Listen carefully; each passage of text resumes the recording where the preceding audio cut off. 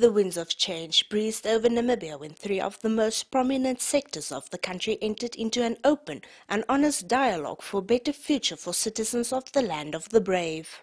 More than 300 members of the business and farming communities turned up at this historic event to hear from the Prime Minister what the future holds for them.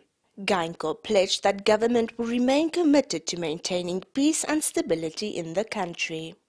We have to think of those who are not doing very well.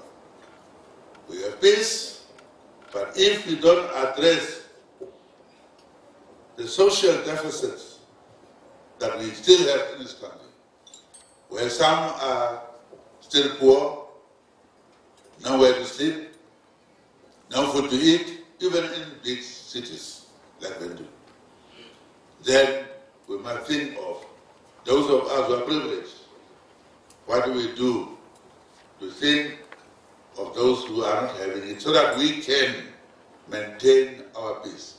Trustco Group Managing Director Quinton van Rooyen described the event as historic, adding that he experienced a new, fresh breath of communication, cooperation, and a feeling that no party will see one another as an enemy anymore. He says that Namibians are privileged to get a president who wants nobody to feel left out.